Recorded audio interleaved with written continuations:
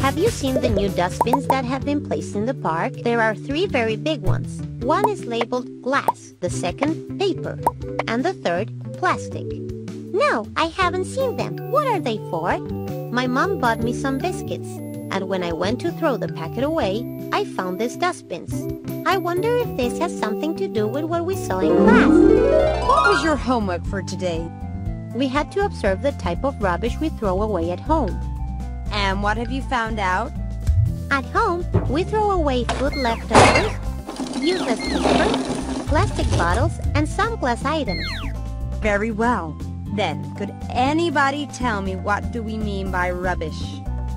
Everything that is useless and that we want to take out of our homes.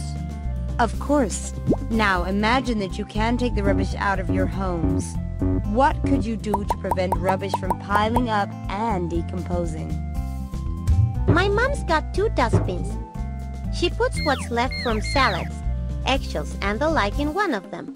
And when there's enough rubbish in it, she buries all that in a flower pot where she's got worms. Why does she do so? Because worms feed on this waste, and then they turn it into a type of soil which is very rich for the plants. Very well.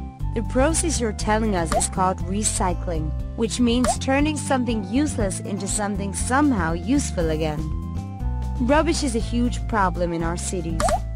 If we stop to think, millions of families live in a city, and so the amount of daily waste is huge and starts to pile up in different places.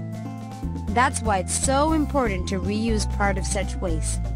By doing so, the amount of rubbish will be reduced.